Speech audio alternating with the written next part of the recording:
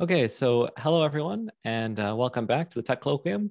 Today we're very lucky to have Jens Vygen from the University of Bonn. So Jens works in combinatorial optimization and applications. He has a very prodigious research output. He's co-editor of many journals and is the author of 2 textbooks, including a very famous textbook on combinatorial optimization that many in the audience might be familiar with. Today, he's going to be telling us about traveling salesman problems, approximation algorithms, and black box reductions. So please go ahead, Jens. Thanks for the nice introduction and for the invitation. So much of my recent research has been devoted to the traveling salesman problem and variant, and this is also what the talk about is today. There are 2 parts mainly. One is joint work with Vera Traub and Rico Senklusen, and the other one with Janis Blaut and Vera Traub. So, now I cannot switch the, oops, okay. Good, so the traveling salesman problem, everybody knows it. So one way to formulate it is that you have a metric and you want to visit all points in the metric space in a round trip that has minimum cost. I will look at it in a slightly different way, which is equivalent, however, where you have an undirected graph and non-negative costs on the edges. And we're asking for the cheapest closed walk in G. And of course, if you could have the complete graph with triangle inequality, but you don't necessarily have to. And this is a useful formulation for the following. And there's a variant that we will also consider called path TSP, where instead of a round trip, you are given 2 vertices S and T, and you're looking for a walk from S to T that visits all vertices on the way. And this is the symmetric variant. There's also an asymmetric variant where it's just the same problem, except that you have a digraph instead of an undirected graph. So every edge has a direction, and you have to travel in that direction. And here are 2 examples of solutions in blue. Again, that's a path version as well. Now, we will also look at the classical linear programming relaxations that essentially go back to Danzig, Fulkerson, and Johnson from the 1950s. Also studied by Held and Karp and others. Sometimes it's called the Held-Karp LP. So we have a variable for every edge of our graph, xe, which should be non-negative, and which should tell us how many copies of that edge we buy. And then for a round trip, we want to have in degree equals out degree everywhere. For the path version at S, we want to have out degree 1 more than in degree and converse at T. And also we have these cut constraints that guarantee the connectivity of the tour. So for every subset that does not include S and T, we need to enter it once and leave it once. So we need 2 edges going in. Okay, there's some handy notation that we will use in the following that is pretty standard, I think. So the questions that we ask is how good approximation algorithms can be designed. So we know that all these problems are NP hard, but how well can we approximate them in polynomial time? And we often compare the result of approximation algorithms to the linear programming lower bound. And so a very interesting related question is, what is actually the integrality ratio of these LPs? So what is the worst ratio of an integral solution over a fraction solution? And we will discuss reductions in this talk. So we would like to reduce one problem to the other, saying that one problem is not harder than another problem. So to understand we have so many variants, then maybe some of them are just equivalent. So that makes it, of course, easier to deal with. So there are a few negative results before we go to the positive results. The inapproximability bounds are pretty weak or pretty close to 1. We are far from reaching those. And as for the integrality ratios, we also don't know the integrality ratios for almost all of these variants. And we have lower bounds that some people believe to be the true answer. We also have upper bounds that we will see, but in most cases, they don't match. Okay, so let's first review the progress on the asymmetric TSP. So before 2017, no constant factor approximation algorithm was known when Svensson, Tarnowski, and Vygen found one. That was then, we improved that to factor 22 a few years ago. And now actually we can do it even better. This is not the subject of this talk, but we can do 17 or 17 plus epsilon. And interestingly, we can also do the same ratio for the path version of the ATSP. Although we don't have a reduction that tells we can always reduce the path version to the asymmetric TSP. But it turns out that we get the same ratio nevertheless. And here's the situation for the symmetric TSP. So where for the classical circuit version, Christofides algorithm was for a long time the best, which is an approximation ratio of 3.5. I think everybody knows this.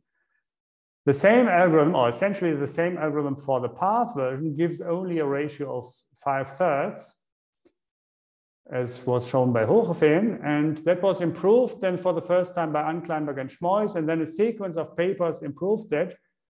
It seemed to be a much harder problem than the classical TSP, and it took a long time to get us to 3.5 plus epsilon, then finally to 3.5, also for the path version.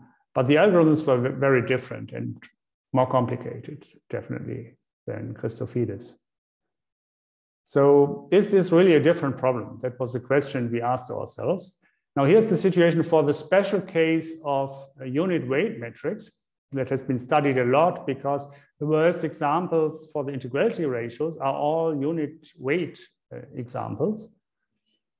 And here we have a 7/5 approximation algorithm with Andreas Schebel for graph TSP. For the path version, we didn't have anything like this. We had 3.5 there. We could improve it slightly below 3.5, but there was still a substantial gap.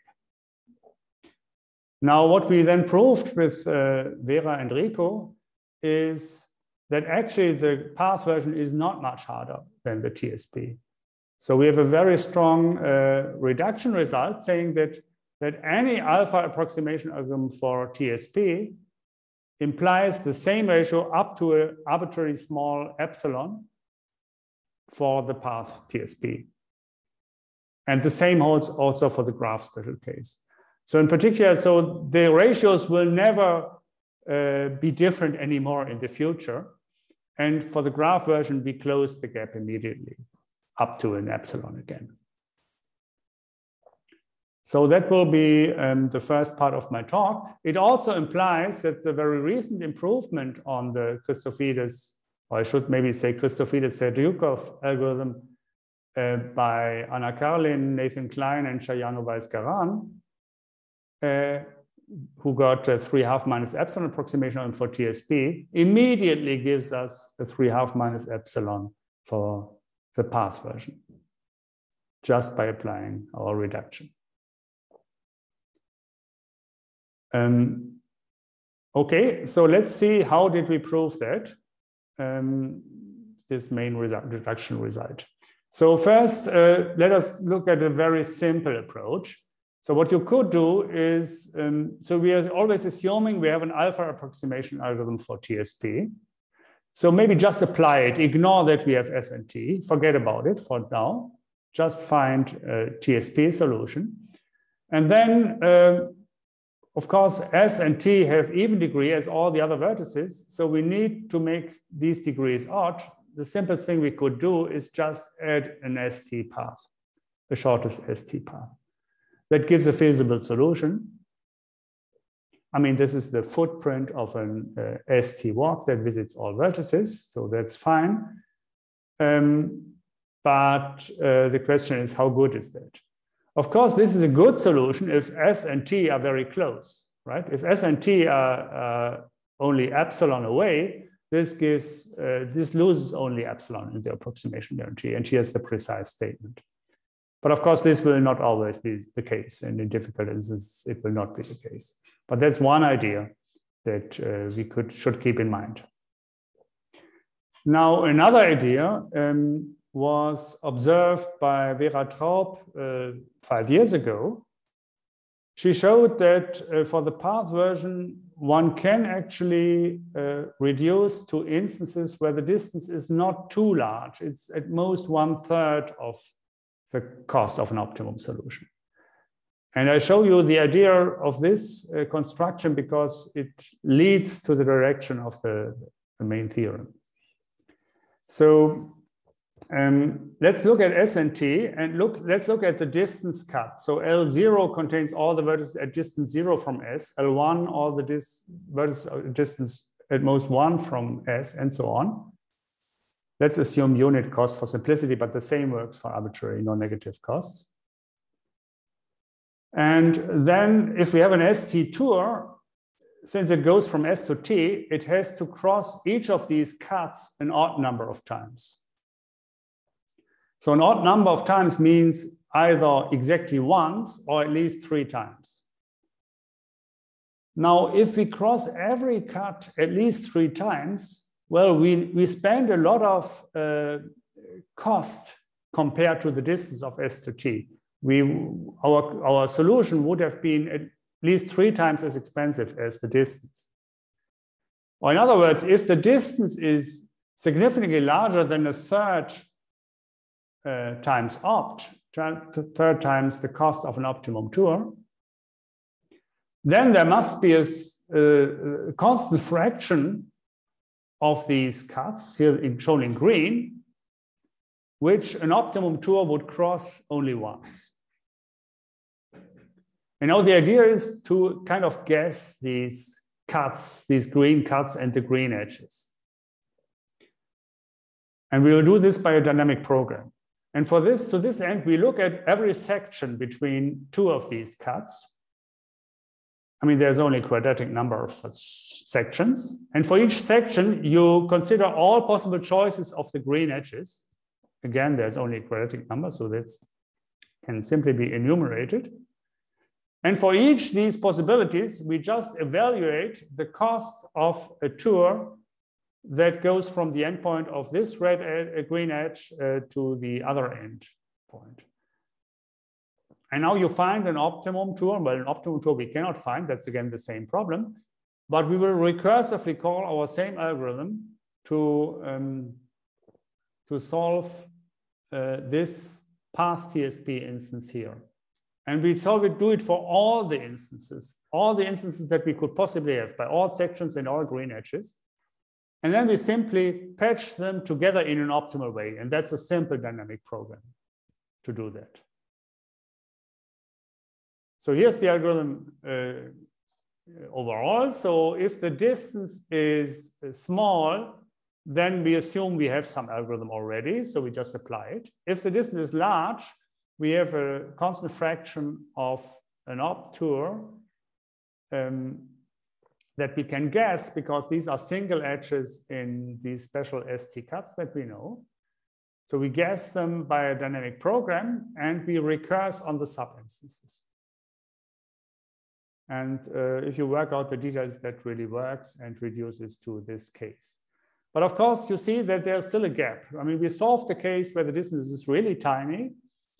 And we don't have to consider the case where the distance is larger than 1/3, but there's a huge gap in between epsilon and 1/3, essentially. So what do we do there? Now we try to guess more edges. So before we could do something if the distance is larger than 1/3. Now assume that the distance is larger than 1/k+1, where k is some constant that you can choose as large as you like. Think of 1/epsilon. So.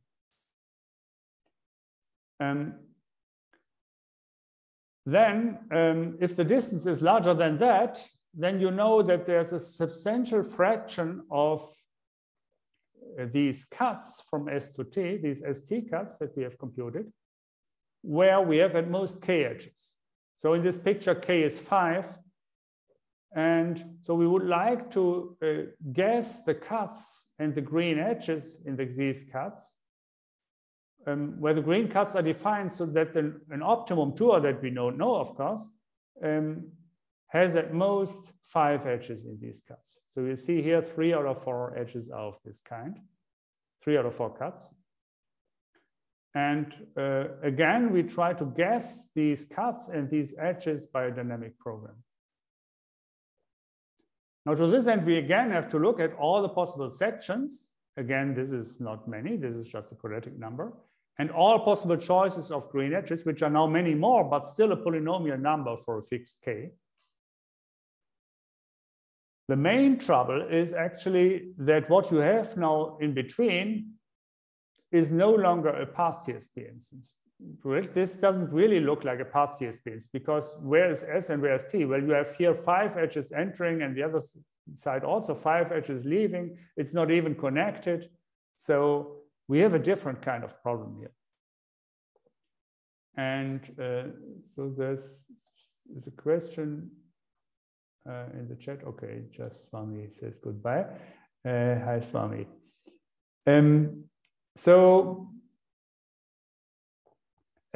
What kind of problem is this? And that was somehow the main concept that we developed. We called it phi TSP. So we first look at what we call the interface. So all the vertices that are connected to an edge, to a green edge that brings us outside, we called interface vertices. And there are 2 kinds depending on the parity that we have. So the squares need odd parity. We call this set T.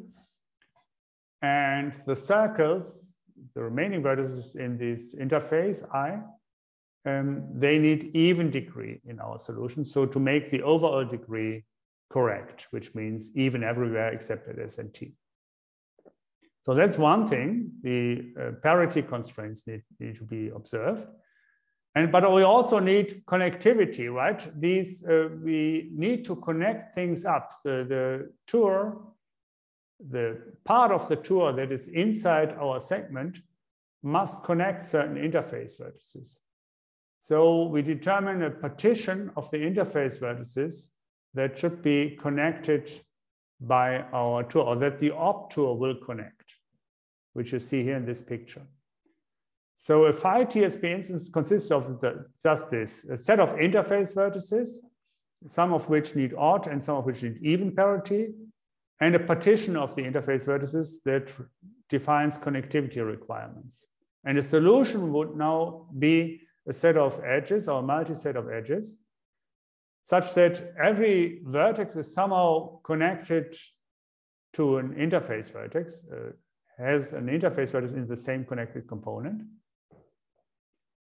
The parity is correct, which means it definitely must be even for every non-interface vertex, and it must be what is required for every interface vertex. And we must at least satisfy the connectivity requirements. We can connect more if we want, but we need to connect at least the sets CI. And here you see a different solution to the same phi TSP instance.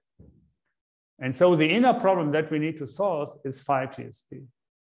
So we will not recurse on path TSP instance anymore, but we recurse on phi TSP. That means we need to solve the whole machinery for phi TSP because we get many recursion levels.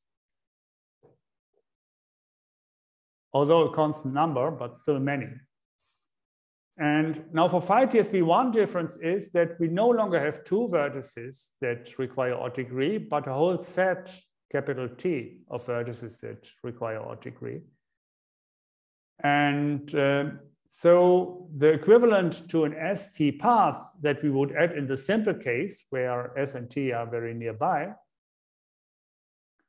would be here a T join, which would correct the parities of T. So now we distinguish not whether the distance is short or not, we distinguish whether there exists a short T join or not. If a short T join exists, you can think of it might be easy to reduce it to TSP. You just solve the TSP and add the T-join. Well, it's not the same because the whole graph might not even connect it and the subgraph that you're considering. And you have these connectivity requirements. But with a little extra work, you can actually reduce it to TSP if there is a short T-join. And if there's not a short T-join, that means by LP duality, there is a large fractional T-cut packing, which is just the solution of the dual LP. And you know, this T-cut packing is a packing of T-cuts, which has a laminar structure, like in this picture. And then this laminar structure works like a tree. You have some set here, like this big set here, which might be one of these sets, the end of a segment before. So one of these sets where you guess that you have a constant number of green edges. And then you look at the children, the largest proper subsets that have also a constant number of green edges. And you look at all possible constellations. And in between, you find that you again have this phi TSP structure. And you can apply this and recurse. And that's the idea of the proof. Okay, this was a quick glance on this first result. I wanted to talk about, there are a couple of open questions that are interesting. So one thing is we can solve a phi TSP and reduce it to TSP, but only for instances that have a constant size interface. So where the number of interface vertices is constant. Initially, our interface was just 2, S and T, right? 2 vertices. In every recursion level, the size of the interface grows, but it is still constant. If we have arbitrary interfaces, we don't know what to do. And one special case would be the T-tour problem, which is just the TSP, but with different parity constraints, where the T vertices must have odd degree. And there we still don't know a 3/2 approximation algorithm, for example. 11/7 is the best we currently know. Then this reduction nicely reduces path TSP to TSP, but it does not tell anything about the integrality ratio of the LP. And that's somehow a shortcoming of this proof, because we really would like to show that the integrality ratio of path TSP is 3/2, which we believe is the right answer. 3/2 is the lower bound that we know, and the upper bound is 1.528, which is certainly not the right answer. Right? So that's also an open question. And can we make such a construction work for the asymmetric case? That would be very interesting. So we have reductions from ATSP, from path ATSP to ATSP, but they entail a loss. So for example, the Vygen construction entails a loss of a factor 2. That's another open question that we cannot answer at the moment. Okay, I would like to give a second reduction to the traveling salesman problem of a completely different problem, but it's also a black box reduction to the TSP. So that's the common feature. And this is a very famous problem, also studied since the 1950s, the capacitated vehicle routing problem. It's somehow the prime example. There are many vehicle routing problems, but this is the most popular one. So what is the problem? We have a set V of customers. And in addition, we have a depot that we will denote by S in this talk. We have, again, a metric. These lie in a metric space. And every customer comes with a demand. And by scaling, I just assume that the demand is some number between 0 and 1. And 1 will be the vehicle capacity. So now again, I have to serve, as in the TSP, I have to serve all the customers, but my vehicle has a limited capacity. So I cannot do it all with one vehicle. So what I now ask for is not just one tour, but a set of tours. Every tour must be a cycle that starts at the depot and returns to the depot. every customer must be served. So every customer must belong to, let's say, exactly one tour. And then we have the capacity constraint that makes it different from the TSP, namely the total demand in every tour must be at most 1. And again, the objective function is just to minimize the total length of the tours.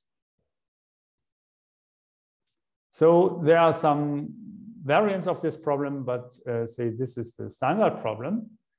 Now, when it comes to approximation algorithms, the first interesting result was the special case of unit demands. Every customer has the same demands, say 1 over k. So that means we can serve k customers with every tour. There, Heimowitsch and Renoy-Kahn devised an alpha plus 1 approximation algorithm, where alpha is the approximation ratio of a TSP. So that was again a black box reduction to TSP. And at that time, alpha was, of course, for many, many years, 3 over 2. The same works for splittable demand. So that's a variant of the problem where you can serve a customer partially, you can serve the demand by several tours. So part of the demand is served by one tour and another part by a different tour, which is normally not allowed, but that's the splittable version where you get also this alpha plus 1. And for the general capacitated vehicle routing, the unsplittable version, a modification, a similar variant of this algorithm was analyzed by Altin, Kemmer, and Gewisch in 1987, and that gave an alpha plus 2 approximation algorithm. And this was not improved for more than 30 years, this result. There was a lot of research on special cases, very special metrics, Euclidean plane, tree metrics, special situations with very small vehicle capacities, etc., but no improvement of the general case. Now, we could improve on this with Janis Blaut and Vera Traub by simply a better black box reduction. So instead of alpha plus 2, we get alpha plus 2 minus some constant. And this constant is not huge, but it is at least also, I mean, we can write it down, right? Roughly 1 over 3,000. The constant epsilon, that our improvement depends actually on the approximation guarantee on alpha. If you think about it, it has to depend on it. Yeah. For alpha 3.5, it is in this range, in this order of magnitude. So to understand this, how this works, let's review this classical Altin, Kemmer, Gewisch algorithm. So it runs in 2 steps. The first step is just compute a TSP tour, just ignore the capacity constraint. Compute one tour that serves all customers. And that for this, we just apply our given alpha approximation algorithm for TSP.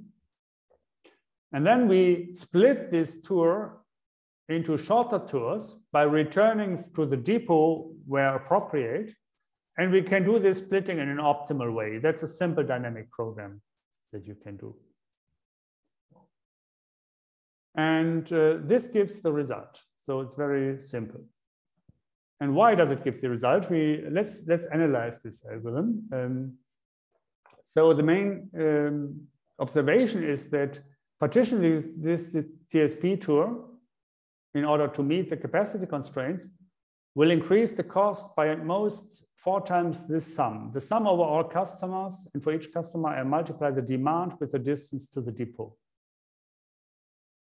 So the proof fits on this slide of the whole analysis. So we take a random offset tau, and then I sum up the demands starting at the depot following my TSP tour. And whenever I reach tau, 1 plus tau, 2 plus tau, etc., I set a marker and I mark these customers. Now it's trivial to see that each customer is marked with probability its demand, right? And if a customer is marked, I will do the following. I will just, before I reach this customer, I will go back to the depot. Then I go to my customer and serve only this customer by a tour, go back to the depot again. And then I go back and to serve the remaining tour. I start the next tour again from there. So this, it's 4 times the distance to the depot. And clearly it meets the capacity constraints. And since there's one solution, one way to do it, dynamic programming will find at least a good solution. So this proves this theorem by Vygen, Kremer, and Gavish. And now the only other thing that you need to see that this gives the alpha plus 2 approximation algorithm is this little proposition that this sum twice the demand times the distance to the depot is a lower bound on opt. And why is that? That's very easy. It's even easier to see. And so here is one tour of the optimal solution. And if we look at one customer V, we can simply split the tour into 2 paths from the depot to V. So clearly twice the distance is at most the cost of the tour. We have this inequality for every customer. So we can take the weighted sum, weighted by the demands. So we get this inequality. And since the sum of the demands in this tour is at most 1, this is at most the cost of the tour. Now this we did for one tour of the optimal solution. If we sum it up for all tours in the optimal solution, you get exactly this inequality, this claim, which was now the complete proof of the alpha plus 2 by Vygen, Kremer, and Gavish. And you see that this guarantee is tight only if this inequality here is tight. Right? If this sum is much smaller than opt, this immediately gives something better. So let's call an instance difficult if it doesn't, if this inequality is more or less tight. Fix some small epsilon for now. So if the instance is not difficult, we immediately have something better by the previous analysis. So we will find something better for difficult instances. And therefore, we exploit the structure of difficult instances. And there's actually a lot of structure in these instances. So here's one thing. Almost every tour in an optimal solution to a difficult instance looks as in the picture. We have, I call the peak of the tour the customer that is furthest away from the depot. So our tour would travel more or less without detour to the peak and then back to the depot more or less directly. And almost all the customers, almost all the other customers are very close to the peak. I mean, this is not a precise mathematical statement, but you can easily make it precise. And so we call the neighborhood of the peak, so the customers that are not far away, the peak cluster, and the total demand of the peak cluster is almost 1. That means almost all of the demand is there, and also the tour is almost full. It's not true for every tour, but it's the exceptions make just an epsilon fraction that we can ignore. Well, and that was the other thing that I said, the tour has small detours, so we can split it into 2 paths from the depot to the peak. And both of these paths, although they visit some customers on the way, they are almost shortest paths. Okay, we use this structure to compute a TSP tour of cost essentially opt. So we compute a TSP tour that is not or only a little bit more expensive than the cost of an optimal overall solution. And that gives the improvement because in the Vygen, Kremer, Gavish, we only got a TSP tour of cost alpha times opt. And here we get an essentially optimal TSP tour. And then we can just do the standard tour splitting argument to get an improvement because that's already better. Which might not be optimal, but that's at least sufficient to do this. So how can we get this TSP tour? Now suppose for a moment that we know the peaks of the tours in an optimal solution, Of course, we don't know them, but suppose we get them for somehow. Then what we need is to find a set of paths starting at the depot so that exactly 2 paths end at each peak. And these 2 paths will make the tour then, reconstruct the tour of our optimal solution. And each customer must be visited by some of the paths. And we know that, and once we have this, we can compute a TSP tour just by appending all these paths and shortcutting. So we have an Eulerian graph and we can do the usual thing. We know that there exists a set of paths that costs op, namely the optimum solution, that has this property and has small detour because it consists of almost shortest path to the peak. And now we showed that actually we can compute a solution, such path, that costs not much more, namely 1 plus eta times, eta we can make very small, times the cost of these paths. Well, plus a constant times the detour, but the detour is very small. So overall, this is not much larger. So how do we do this? So in an even easier case is when all the edges go forward. So you always go away from the depot. With every step brings you further away from the depot. And then this is actually a very simple or quite fairly simple exercise to solve this by min-cost flow. This you can solve optimally then. Of course, it's not quite the case, but you know that there's a small detour. There's a solution with small total detour. So you know that every arc in this solution either brings you further away from the depot or is short. I mean, again, there can be an epsilon fraction of exceptions, but not many.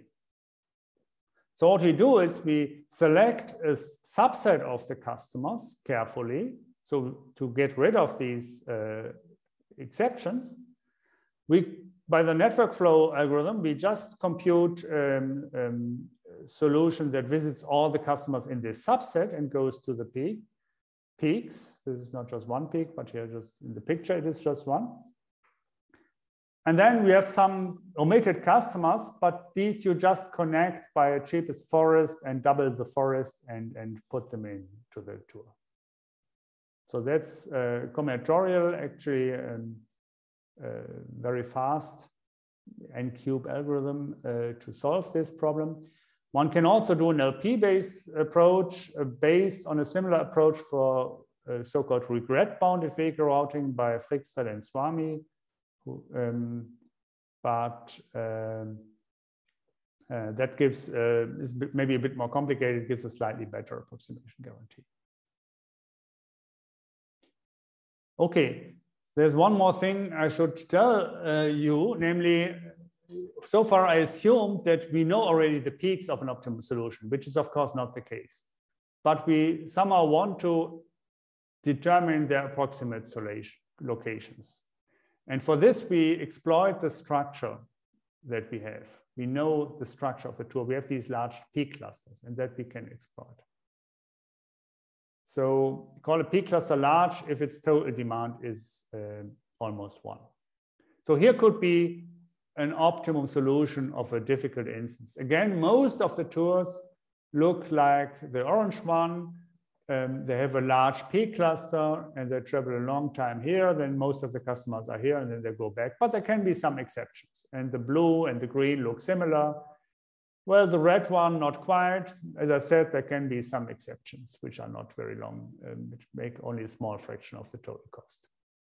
We can have also some clusters that are not really peak clusters, but still we have many customers there. That can also happen, of course. Now, of course, we don't know the optimal solution. So that's the picture that we really have, right? And now we want to guess the peak clusters. So how do we do it? We just do it really. We start from right to left, so furthest away from the depot. We look at this first red point. We look at what would be in the P cluster. If this is enough, if the demand is approximately 1 or more, we would say, okay, T1 should be a peak, should be a target for us. Then we continue the next, and we mark all the vertices that are already done inside. Then the next one would be this one. We look at the remaining vertices in this, what would be the P cluster. But now, since here one of the vertices is already taken by the other one, this might not be large enough. So we would skip it. We would continue here. This is again large enough. This would be our T2. And maybe we find another one here, which is a fake cluster. That can also happen, which would be T3 then. But now we still have tours of the optimal solution whose P cluster we didn't really detect, right? But by our algorithm, at least this P cluster, this blue P cluster of the blue tour, will overlap with some existing P cluster. Otherwise, we would have taken it. And so we would increase the size of these P cluster sets, these C sets. We would increase them to sets that I call B here. And then clearly, we can calculate that each large P cluster of an optimal solution is in one of these sets. Of course, they are no longer disjoint. So we have to merge several of these sets. That's why we call these now not single targets, but target groups. So here we have one single target T3 and then a target group T1, T2. Okay, and then we look at the total demand in these regions. So here the demand is approximately 3. That means we guess probably 3 tours should end there. That means I'm asking for 6 paths ending somewhere in this region. So in T1 or T2, I will not care where exactly because I don't know. And here it's easier, just 2 paths should end in T3. Okay, and this is the problem we call vehicle routing with target groups. So we have these targets, we have partitioned them into groups, and for each group we tell how many paths should end there. And now we find paths starting at the depot, ending in these target groups, at targets of the target group, and the appropriate number in each group, and all the customers must be visited on the way. And we can solve this problem similarly to the earlier problem where we had the peaks already known. Single peaks. So that is, again, can be solved by an extension of the same algorithm. So we can solve this and we can compute a solution of this problem that is has essentially cost opt. Now this is almost an Eulerian graph that contains all customers. Well, it's not quite Eulerian because we might have odd degree at targets of a non-trivial target group. Like here we have degree 3 at T1 and T2. And to fix that, we just added cheapest matching. And now we can argue that the matching is really not too expensive. And so that's just because you look at the connected component of a target group, you find a spanning tree between these targets. The matching can clearly you can clearly find a matching that is a subset of the spanning tree. So you just mount the spanning tree. You can orient this as an arborescence, and you can see that you can associate each edge with some of the radius of the P cluster, which is small compared to the distance. And this way you can relate it to the lower bound that we already know to opt, and you have some kind of epsilon times this lower bound. Okay, so maybe I skip any further details. So this gives our main reduction result. So for any alpha approximation for TSP, we get this beta reduction, so alpha plus 2 minus epsilon for capacitated vehicle routing, and alpha plus 1 minus epsilon for the special cases of unit demands or splittable demands, which is the first improvement for more than 30 years on this problem. As a byproduct, we also improved the ratio for regret-bounded vehicle routing from 15 to 10.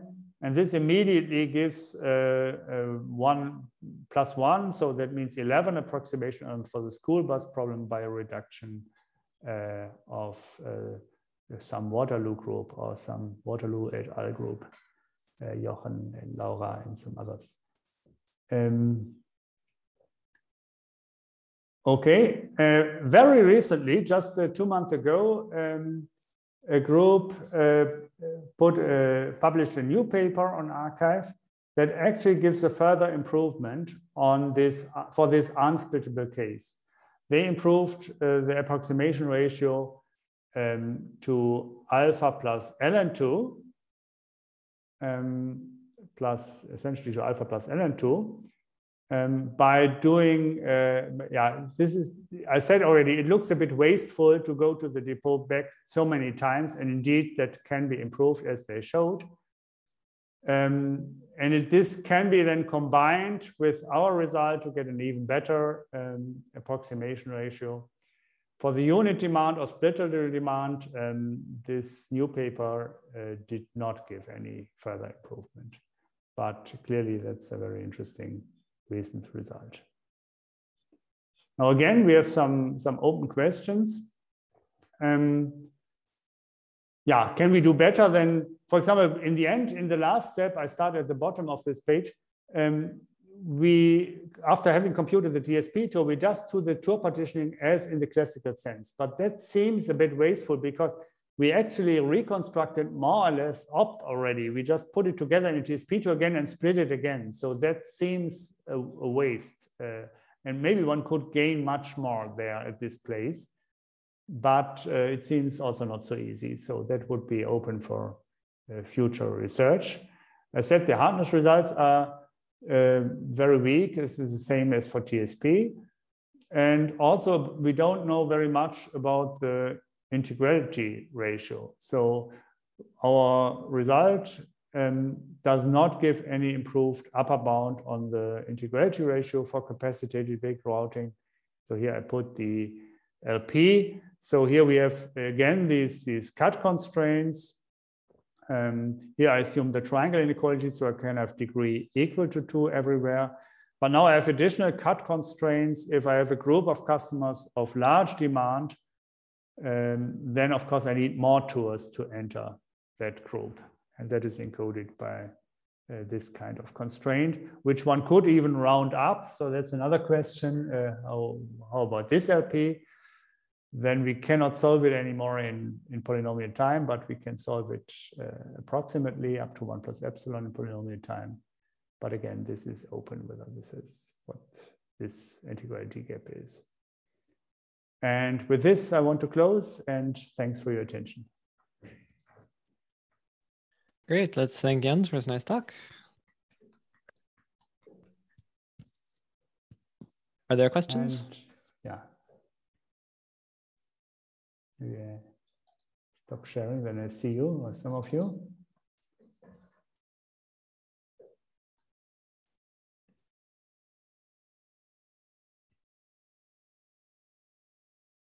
Anyone have a question?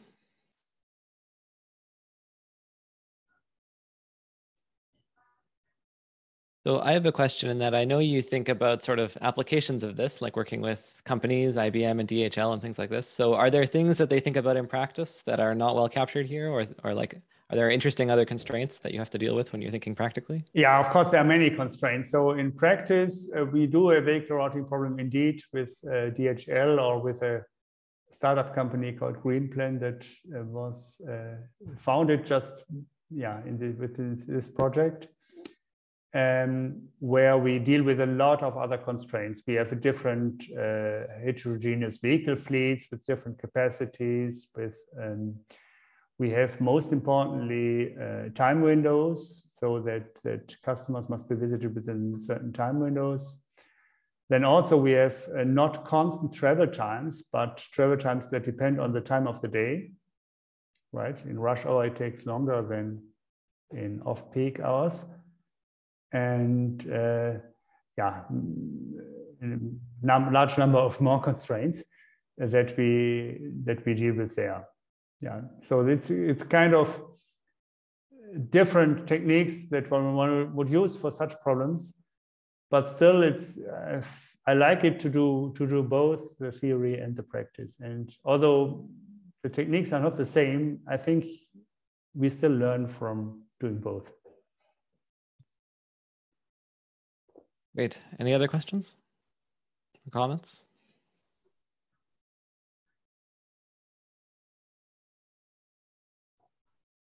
Okay, if not, let's thank Jens again. I think you're muted, Joseph. Was that a question? Ah. Yeah. So Jens, a couple of questions. So one, well, actually more than a couple.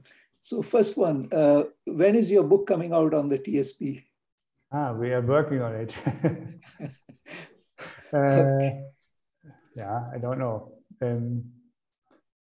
I mean, I have kind of sabbatical this summer, so there's a good chance. Great. Yeah, looking forward.